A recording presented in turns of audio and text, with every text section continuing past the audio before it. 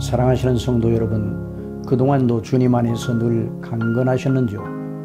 서문강 목사 여러분에게 문안드립니다. 오늘은 예수님의 팔복강의 시리즈 제4강입니다. 저는 오늘의 강론 제목을 온유한 자의 보장이라고 하였습니다.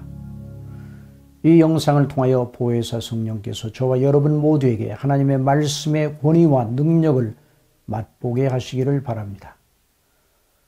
마태복음 5장 5절, 온유한 자는 복이 있나니 그들이 땅을 기업으로 받을 것이며, 팔복으로 묘사되는 사람은 구원 이전의 사람이 아니라 구원 이후의 하나님의 자녀입니다.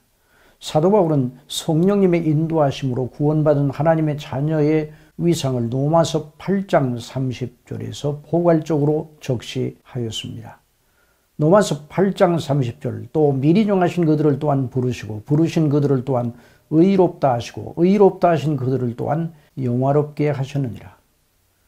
실로 그리스도를 믿음으로 말미암아 하나님의 은혜로 구원받은 하나님의 자녀들의 영화로운 지위를 무엇에 빗댈 수 있겠습니까? 이 산상설교를 통하여 예수님께서는 우리 그리스도인들이 그 영예에 비추어 이 땅에서의 행로를 제시하고 계신 것입니다. 팔복의 말씀은 그런 우리가 견지할 마음의 행로를 제시하고 있습니다. 마음은 우리 인격의 사령탑으로서 우리의 실제 행위와 삶이 거기서 나옵니다. 잠언서 4장 23절, 모든 지킬 만한 것 중에 더욱 내 마음을 지키라. 생명의 근원이 이에서 남이니라. 또 23장 7절에는 대저 그 마음의 생각이 어떠하면 그 위인도 그러한즉 이라고 하였습니다. 또 누가복음 6장 45절, 선한 사람은 마음에 쌓은 선에서 선을 내고 악한 자는 그 쌓은 악에서 악을 내나니 이는 마음에 가득한 것을 입으로 말함이니라. 하나님께서 죄에서 구원하신 이들은 다른 이들과는 근본적으로 다른 마음과 생각의 원리를 받았습니다. 죄와 허물로 죽어있던 우리가 하나님과 우리 주 예수 그리스도를 알고 믿게 되었다는 것은 이미 우리가 하나님의 살리심을 받았다는 징표입니다. 우리의 그 믿음은 복음의 말씀을 따라 역사하시는 성령님의 부르심과 거듭나게 하심의 소산입니다. 거듭난 사람은 반드시 자기의 죄인됨을 알고 하나님 앞에 가난하기 이를 데 없는 자신의 입장을 압니다. 그 말은 자신이 하나님의 정당한 진노 아래 영원한 지옥 형벌을 받기에 합당한 자임을 알고 애통한다는 말입니다. 그리고 하나님의 자비 외에는 소망이 없음을 알고 하나님의 긍휼을 구하며 애원합니다. 성경에 말하는 회개의 내용이 바로 그것입니다. 그 회개의 연장선에서 예수님을 믿게 되어 성경에 말하는 구원과 영생을 받게 됩니다. 그 모든 과정에 다 보혜사 성령 하나님의 인도하심 속에 있습니다. 그 보혜사 성령께서 우리 안에 영구히 내주하시어 하나님을 아바, 아버지로 부르짖게 하십니다. 그래서 성령님을 가리켜 양자의 영이라 하는 것입니다. 그러므로 이 팔복의 말씀은 성경 중에서 그 사람의 믿음이 구원 신앙인지 아닌지를 구분하는 최고의 시금석입니다. 만일 그 사람이 예수님께서 말씀하시는 의미의 심령의 가난함의 의식, 애통, 온유의 시와 원리가 그 인격 활동 속에서 전혀 보이지 않는다면 그는 아직 구원받지 못하였습니다. 그러므로 심령이 가난하고 애통하고 온유하고 의에 줄이고 목마른 것은 사람이 스스로 연마하여 이룰 수 있는 경지가 전혀 아닙니다. 보혜사 성령님께서 창출하시는 마음의 열매입니다. 갈라디아서 5장 22절 이하에 오직 성령의 열매는 사랑과 희락과 화평과 오래 참음과 자비와 양선과 충성과 온유와 절제니 이 같은 것을 금지할 법이 없느니라. 성령님의 열매로 표현된 인격의 형상은 누구를 닮았습니까? 다른 말로요, 하나님의 모든 자녀들이 궁극적으로 어떤 인간상을 가지게 됩니까? 로마서 8장 29절 하나님이 미리 아신 자들을 또한 그 아들의 형상을 본받게 하기 위하여 미리 정하셨으니 이는 그로 많은 형제 중에서 맏아들이 되게 하려 하심이니라. 그러므로 이 팔복의 말씀은 우리 그리스도인들이 예수님의 형상을 본받아가는 마음의 행로를 가리킨다고 할 수 있습니다. 성삼위 하나님께서 창세전에 택하신 백성들의 구원의 완성은 바로 그리스도의 형상을 완전하게 본받는 데 있습니다. 그래서 성경은 우리의 구원의 거대한 목표를 제시하면서 지상에 있는 우리의 구원을 삼중적으로 묘사합니다. 삼중적 구원의 완전하고 충분한 조건은 전적으로 우리 주 예수 그리스도의 속량의 은혜입니다. 그 요점을 아무리 강조하여도 지나치지 않습니다. 하나님께서는 가장 먼저 그리스도 안에서 우리를 영원한 안전지대로 옮겨 놓으시는 대사를 믿는 즉시 단행하십니다. 하나님의 그 행사 속에 우리의 영원한 보장과 안식이 있습니다. 그 행사가 무엇입니까? 그것은 우리의 죄책, 죄로 인한 지옥 형벌로부터 우리를 구원하시어 하나님 아버지 품에 영원히 안으시는 칭의의 선고입니다. 칭의의 선고는 하늘 법정에서의 성부 하나님의 선고입니다. 로마서 3장 23절 모든 사람이 죄를 범하였음에 하나님의 영광에 이르지 못하더니 그리스도 예수 안에 있는 속량으로 말미암아 하나님의 은혜로 값없이 의롭다 하심을 얻은 자 되었느니라.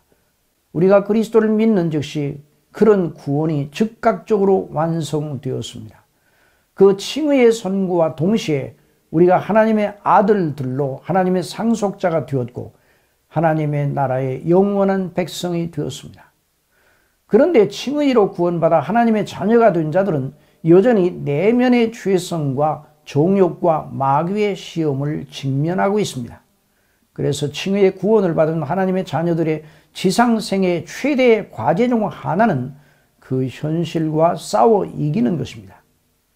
바로 그것이 성화의 구원입니다. 칭의의 구원은 단회적이고 완성적입니다. 그러나 성화의 구원은 반복적이고 점증적이고 잘하는 성격을 가지고 있습니다.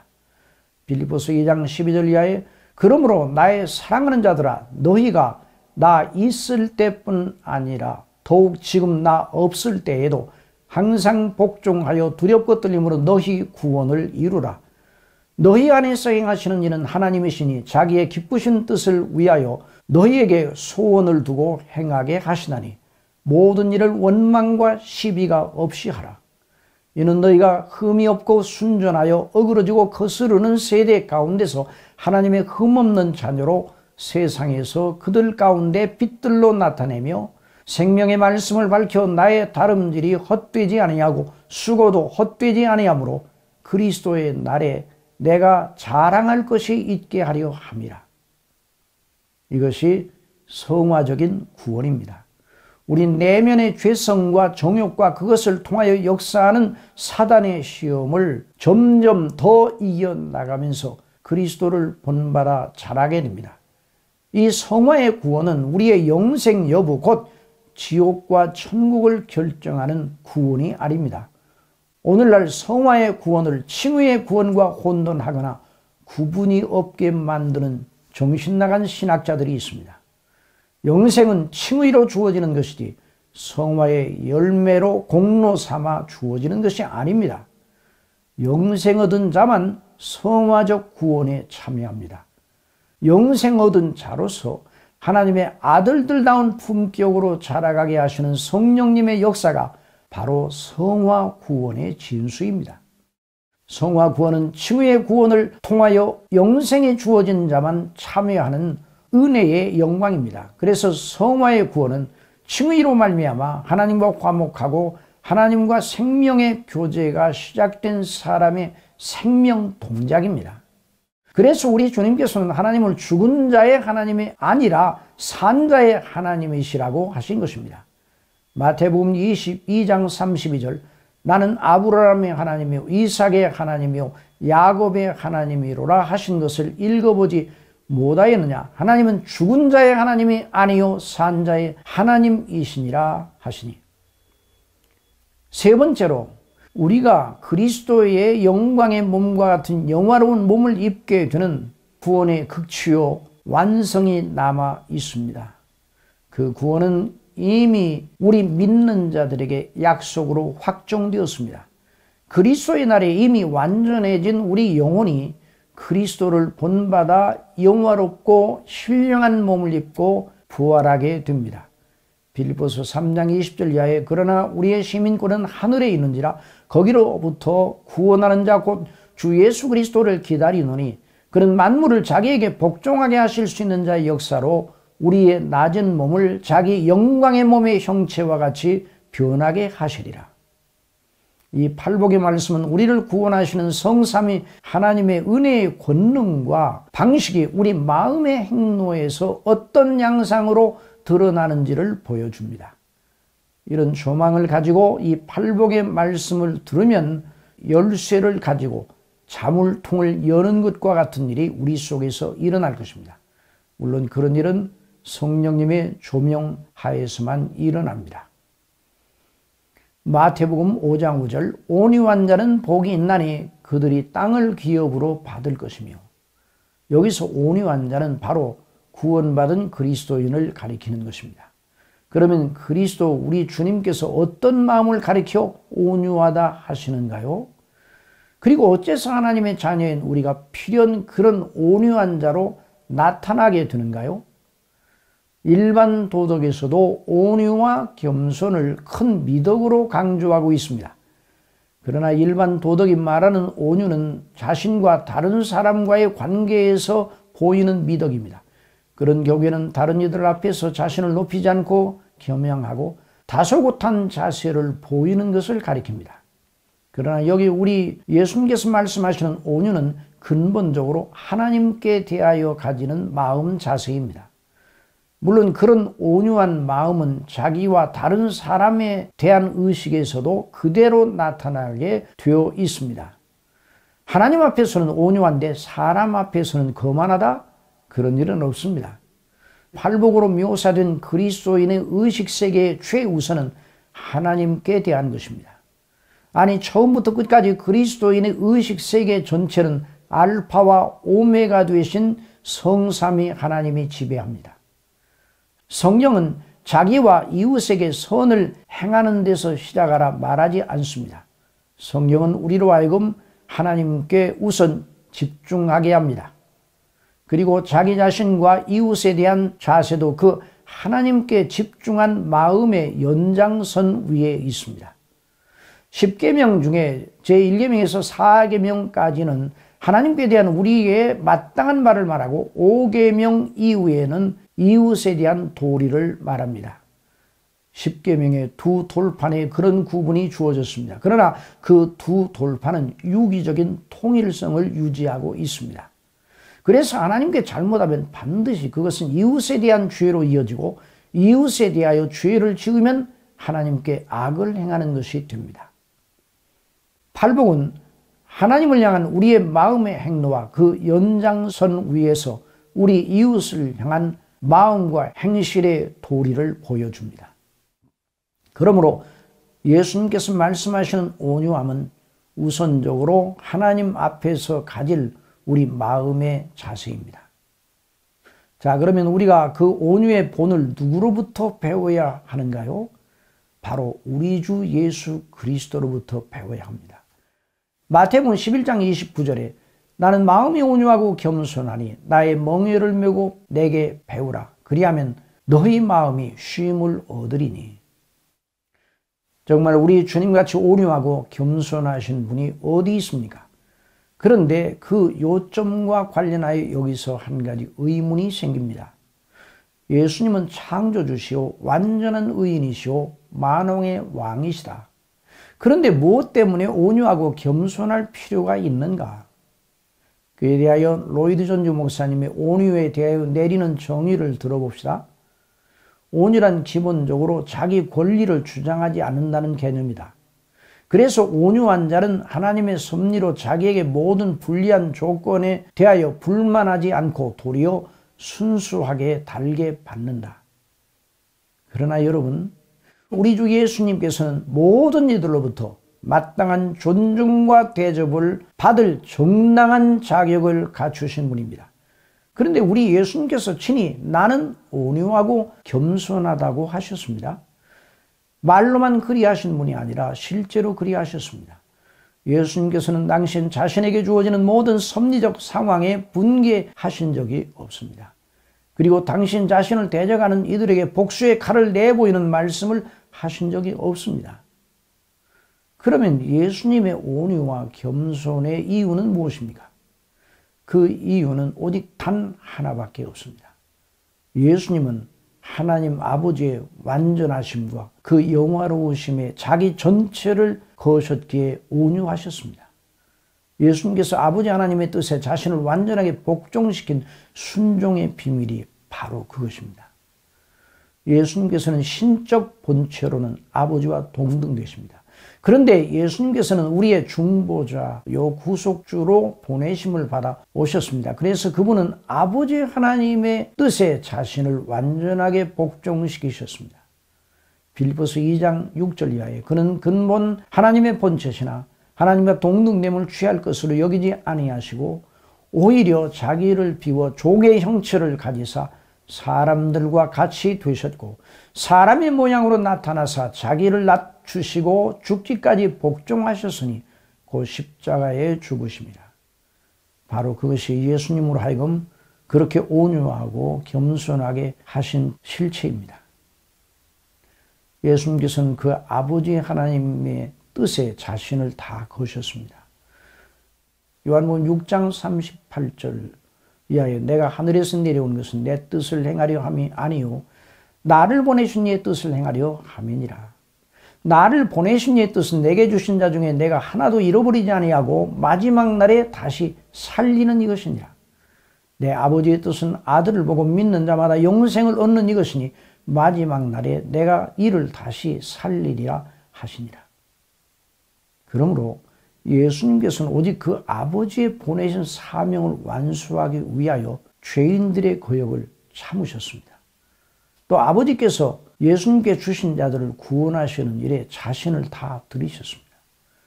요한복음 6장 37절 아버지께서 내게 주시는 자는 다 내게로 올 것이요 내게 오는 자는 내가 결코 내쫓지 아니하리라. 그러므로 누구든지 예수님을 구주로 믿기 위하여 나오는 자들을 사랑과 온유와 겸손으로 받아주셨습니다. 그런 의미에서 예수님께서 말씀하셨습니다. 마태복음 11장 28절 이하에 수고하고 무거운 짐진 자들아 다 내게로 오라. 내가 너희를 쉬게 하리라. 나는 마음이 온유하고 겸손하니 나의 몽에를 메고 내게 배우라. 그리하면 너희 마음이 쉼을 얻으리니 이는 내 몽에는 쉽고 내 짐은 가벼움이라 하시니라. 예수님께서는 당신 자신께 오는 자들이 누구든지 상관없이 다 받아주셨습니다. 마가복음 10장 13절 이하에 사람들이 예수께서 만져주심을 바라고 어린 아이들을 데리고 오매 제자들이 꾸짖거늘 예수께서 보시고 노하시어 이르시되 어린 아이들이 내게 오는 것을 용납하고 금하지 말라. 하나님의 나라는 이런 자의 것이니라. 내가 진실로 너희에게 이르노니 누구든지 하나님의 나라를 어린 아이와 같이 받들지 않는 자는 결단코 그곳에 들어가지 못하리라 하시고 그 어린 아이들을 안고 그들 위에 안수하시고 축복하시니라. 우리가 처음에 우리 자신이 죄인임을 알고 애통하며 하나님의 자비를 구할 때 예수님께 선뜻 나아가기가 두려웠습니다. 우리 자신이 너무나 악하다는 것을 아니 그 정결하신 분 앞에 서기가 두려웠습니다. 그러나 그때 성령께서는 하나님 아버지께 온유하시고 우리를 사랑하시어 십자가에 달려 우리 죄책을 친히 담당하신 구주의 그 겸손과 온유의 극치를 믿게 하셨습니다. 디도서 3장 3절 이하에 우리도 전에는 어리석은 자요 순종하지 아니한 자요 속은 자요 여러 가지 정욕과 행락의 종노릇한 자요 악독과 투기를 일삼은 자요 가증스러운 자요 피차 미워한 자였으나 우리 구주 하나님의 자비와 사람 사랑하심이 나타날 때 우리를 구원하실 때 우리가 행한 바 의로운 행위로 말미암지 아니하고 오직 그의 긍휼하심을 따라 중생의 씻음과 성령의 새롭게 하심으로 하셨나니 우리 구주 예수 그리스도로 말미암아 우리에게 그 성령을 풍성히 부어주사 우리로 그의 은혜를 힘입어 의롭다 하심을 얻어 영생의 소망을 따라 상속자가 되게 하려 하십니다. 예수님께서 권리를 주장하실 만한 분이 그리하셨다면 죄밖에 없는 우리 편에서는 얼마나 더욱 온유해야겠습니까? 우리 주님께서는 완전한 의인으로서 아버지의 완전하신 뜻에 자신을 복종시키셨습니다. 하물며 하나님 앞에서나 사람 앞에서 아무것도 권리를 내세워 주장할 것이 없는 우리는 얼마나 더욱 그래야겠습니까? 우리의 의로 구원받은 것이 아니라 오직 우리 주 예수 그리스도와 그 속량의 은혜 곧 하나님의 의로 구원받았으니 우리는 더욱 하나님 앞에 온유해야 마땅합니다. 그래서 로이드 존슨 목사님은 이렇게 말하였습니다. 우리가 하나님의 어떤 섭리 속에서도 우리는 항상 하나님께 분에 넘치게 크게 대우를 받고 있다. 사람들이 우리를 아무리 악하게 대하여도 우리는 여전히 우리에게 마땅하게 주어질 것보다 항상 더 좋은 대우를 받고 있는 것이다. 그렇습니다. 공의대로라면 우리는 지옥에 가서 있어야 합니다. 그런데 우리가 그리스도 안에서 하나님께 받은 것은 영생과 천국, 아버지의 자녀로 아버지의 영원한 기업의 상속자가 되었습니다. 사실 하나님께서 우리에게 더 좋게는 하실 수 없을 정도로 모든 걸 다 주셨습니다. 로마서 8장 32절 자기 아들을 아끼지 아니하시고 우리 모든 사람을 위하여 내주시니가 어찌 그 아들과 함께 모든 것을 우리에게 주시지 아니하겠느냐. 그러니 우리가 그 어떤 상황에서도 불만을 토로할 이유가 없습니다. 도리어 우리는 항상 하나님을 찬미하고 감사할 이유를 가지고 있습니다. 그래서 다윗은 성령님의 감동 속에서 이렇게 노래하였습니다. 시편 116편 7절 이하에 내 영혼아 내 평안함으로 돌아갈지어다. 여호와께서 너를 후대하심이로다. 주께서 내 영혼을 사망에서 내 눈을 눈물에서 내 발을 넘어짐에서 건지셨나이다. 내가 생명이 있는 땅에서 여호와 앞에 행하리로다. 내게 주신 모든 은혜를 내가 여호와께 무엇으로 보답할까? 내가 구원의 잔을 들고 여호와의 이름을 부르며 여호와의 모든 백성 앞에서 나는 나의 서원을 여호와께 갚으리로다. 사랑하시는 여러분, 그러니 예수님께서 말씀하시는 온유는 단순하게 도덕적 겸양의 덕이 아닙니다. 도리어 그것은 그리스도 안에서 하나님의 구원을 받아 영원한 아버지의 집의 상속자가 된 자의 거대한 신앙 고백입니다. 그래서 우리는 이 땅에 있는 동안 모든 상황에서 성삼위 하나님과 사람들 앞에서 그런 기본적인 온유의 마음을 가져야 마땅합니다. 온유는 약자의 불가피한 자세인가요? 세상 사람들은 온유와 겸손은 약자의 불가피한 자세로 봅니다. 그러나 성경적인 의미의 온유와 겸손은 진리로 세상을 이길 큰 능력과 부요함을 가진 자의 신앙 고백입니다. 그런 자를 위한 하나님의 보장을 우리 주님께서 무엇하셨습니까?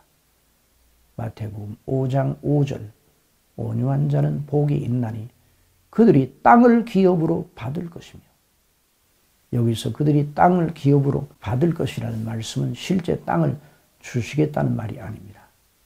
그 말씀은 삶을 위한 하나님의 보장의 약속입니다. 우리 주님께서는 이 세상의 일반적인 소재를 가지고 영적인 것을 나타내시곤 하셨습니다. 땅을 기업으로 받는다면 이스라엘이 약속의 땅 가나안을 기업으로 누린 일을 연상하게 합니다. 애굽에 종살이하던 이스라엘의 상태와 가나안 땅을 기업으로 받았던 이스라엘의 외적 조건을 견주어 봅니다. 영적으로 하나님 없는 인생은 애굽의 종살이와 같고, 구원받은 우리는 약속의 가나안 땅을 기업으로 받은 것과 같습니다. 그러니 땅을 기업으로 받는 다음은 하늘 아버지의 집에 이르기까지의 삶의 전 과정이 성삼위 하나님의 보좌 아래 있음을 말합니다. 요한복음 14장 1절 이하에 너희는 마음에 근심하지 말라. 하나님을 믿으니 또 나를 믿으라. 내 아버지 집에 거할 곳이 많도다.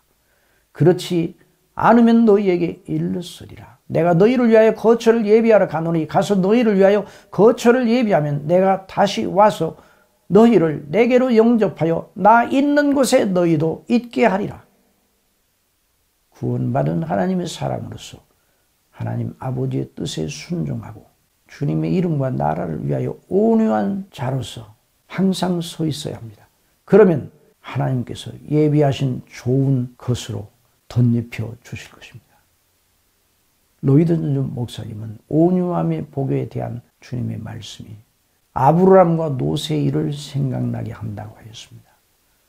아브라함의 조카 롯에게 땅의 선택권을 주었습니다. 창세기 13장 9절에 내 앞에 온 땅에 있지 아니하냐? 나를 떠나가라.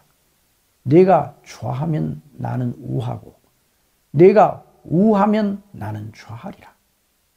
이에 롯이 눈을 들어 요단 지역을 바라본즉 수알까지 온 땅에 물이 넉넉하고 여호와께서 소돔과 고모라를 멸하시기 전이었으므로 여호와의 동산 같고 애굽 땅과 같았더라. 그러므로 롯이 요단 온 지역을 택하고 동으로 옮기니 그들이 서로 떠난지라. 아브라함의 보장이신 하나님께서 아브라함에게 무엇라 하셨습니까? 창세기 13장 14절 롯이 아브라함을 떠난 후에 여호와께서 아브라함에게 이르시되 너는 눈을 들어 너 있는 곳에서 북쪽과 남쪽 그리고 동쪽과 서쪽을 바라보라. 보이는 땅을 내가 너와 네 자손에게 주리니 영원히 이르리라. 바울 사도는 정말 온유한 자로서 자기 전체를 아버지 하나님의 이름과 나라와 주님의 영광을 위하여 드린 사람입니다. 그 일로 옥에 갇히고 땅에서의 삶의 모든 조건을 몰수당하였습니다.